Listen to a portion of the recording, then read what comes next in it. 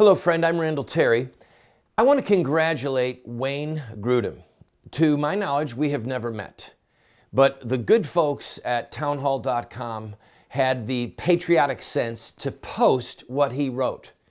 My wife read it to me the other night and said, "You've got to hear this. You've got to hear this." And I thought, this is so good. I'm going to read it on the air. All right. So I'm giving credit where credit is due. Consider this an instant replay of a grand slam in politics because this is brilliant. Now, let me set this up before I read it. Now that the good ship Lollipop has set sail, and I'm talking about the Hillary Clinton boat, and the Potamkin Village, triumph of the will, smoke and mirrors that we just saw at the DNC is behind us, the real work of getting people out to vote in November has begun. And there's something called voter suppression. Voter suppression. This is a key tool used in political battles, and it goes like this.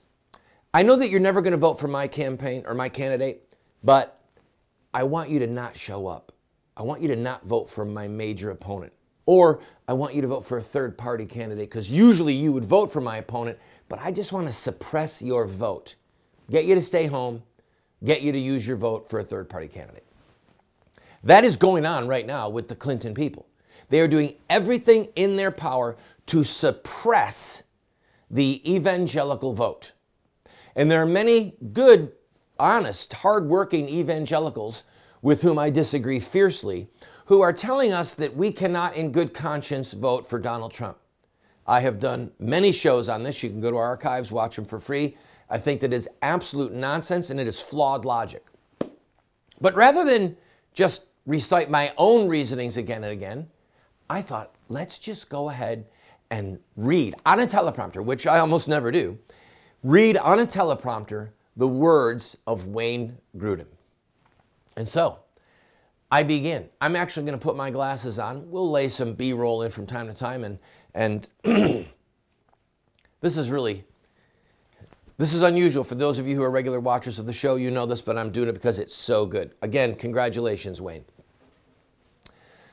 Some of my Christian friends tell me they can't in good conscience vote for Donald Trump because when faced with a choice between, quote, the lesser of two evils, close quote, the morally right thing to do is choose neither one. They recommend voting for a third party or a write-in candidate. As a professor who has taught Christian ethics for 39 years, I think their analysis is incorrect. Now that Trump has won the GOP nomination, I think voting for Trump is a morally good choice. American citizens need patience with each other in this difficult political season. Close friends are inevitably going to make different decisions about the election. We still need to respect each other and thank God that we live in a democracy with freedom to differ about politics. Amen to that. And we need to keep talking with each other because democracies function best when thoughtful citizens can calmly and patiently dialogue about the reasons for their differences. This is my contribution to that discussion. His heading is A Good Candidate with Flaws. I do not think that voting for Donald Trump is a morally evil choice because there is nothing morally wrong with voting for a flawed candidate if you think he will do more good for the nation than his opponent. In fact, it is the morally right thing to do. I did not support Trump in the primary season. I even spoke against him at a pastor's conference in February. But now I plan to vote for him. I do not think it is right to call him an evil candidate. I think rather he is a good candidate with flaws.